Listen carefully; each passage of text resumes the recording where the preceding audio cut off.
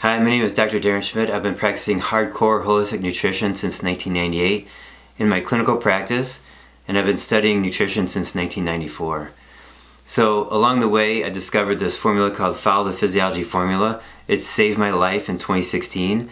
I've applied it to thousands of patients since then in my practice with my other practitioners, and I just released a blog describing about one of the sections of the Follow the Physiology formula, the mechanism.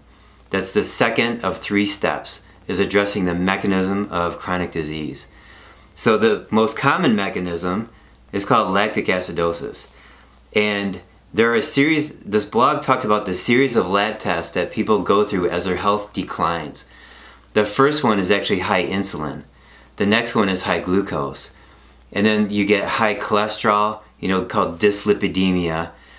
And then later you get lab results showing poor liver function and poor kidney function.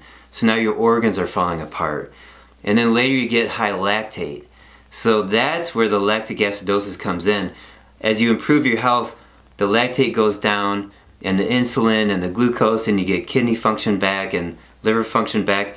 But the point is, you can see in the series of lab tests how your health is declining, and then you know what to do to get your health back and see your labs get better. So that's what this video is about. Now, as you go through this process of losing your health and you end up with this mechanism of lactic acidosis, I've found 150 symptoms and conditions related to it. So instead of treating a symptom or getting a disease condition diagnosed and you're trying to address those symptoms collectively as a disease, you want to get to the cause. And you want to get to the mechanism. And then the third step is to feed your organs to get the symptoms to go away.